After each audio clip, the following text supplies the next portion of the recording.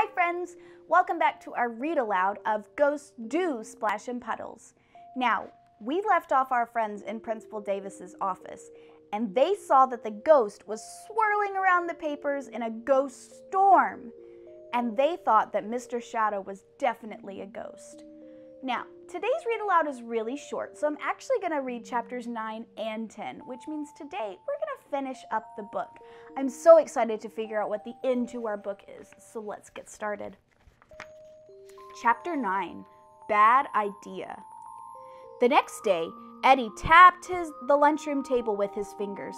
He banged his fork on the bench. He was so mad that he couldn't sit still. He felt like there was steam coming out of his ears. He had to get the Puddle Ghost.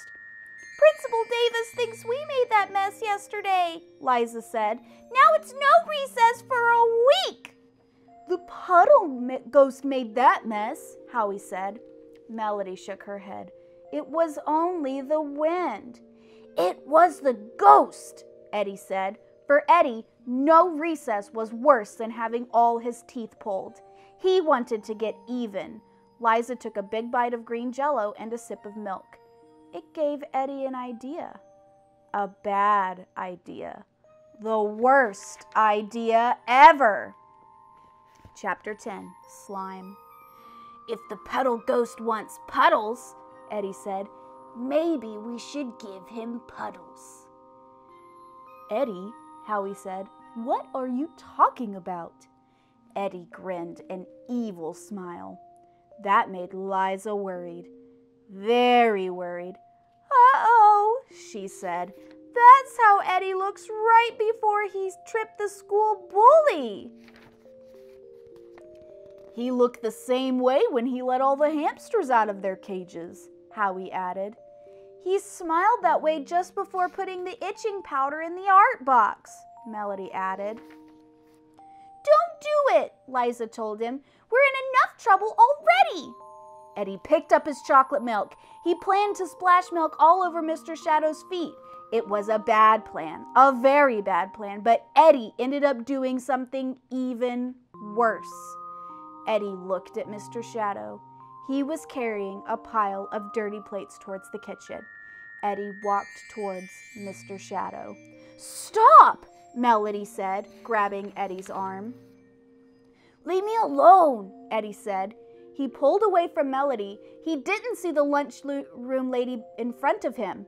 Eddie's arm jerked into the lady. He knocked into the big pan of jello she was carrying. Sorry, Eddie said, but it was too late. The pan of jello flew into the air. It flew over Melody's head. It soared like a green jet plane. Yikes, Howie yelled. The green jello shot towards Mr. Shadow like a slime train. Plop! The jello landed on Mr. Shadow's brown shoes. Mr. Shadow picked up his foot. He stomped on the jello. He splashed in the jello. It splashed on Eddie. It splashed on Melody. It splashed on Howie. It splashed on Liza. That's it. I quit, cried Mr. Shadow as he slinked out of the lunchroom. At recess, Eddie didn't play kickball. At recess, Melody didn't run races. At recess, Liza didn't swing on the swings. At recess, Howie didn't read a book. Instead, they wiped jello off the floor. They wiped jello off the wall. They even wiped jello off the lunch lady. This is the worst recess ever, Eddie said. At least Mr. Shadow disappeared after the jello mess, Melody said. He just couldn't put up with Eddie's messes. Or, Liza said softly, maybe he was a ghost after all, and Eddie discovered the one thing ghosts can't stand, jello slime. If Liza's right, Howie said, then ghosts really do splash in puddles. Eddie sat up straight. He puffed out his chest. I saved Bailey's school from the Puddle Ghost. Now Liza has nothing to fear. Liza looked at Eddie. You did that for me? You really are a good friend, she told Eddie. Thank you. And then Liza gave Eddie a great big hug. Friends, that's the end of our book. Now, how did they finally get rid of Mr. Shadow? Eddie accidentally dropped a bunch of Jell-O on him. Now, the book doesn't tell us one way or another if Mr. Shadow was the ghost. I want you to talk about with your parent, next door neighbor, brother, sister, grandma, aunt, uncle, whoever's taking care of you. Talk with them and see if you think that Mr. Shadow was the Puddle ghost. I mean, there were some strange things happening.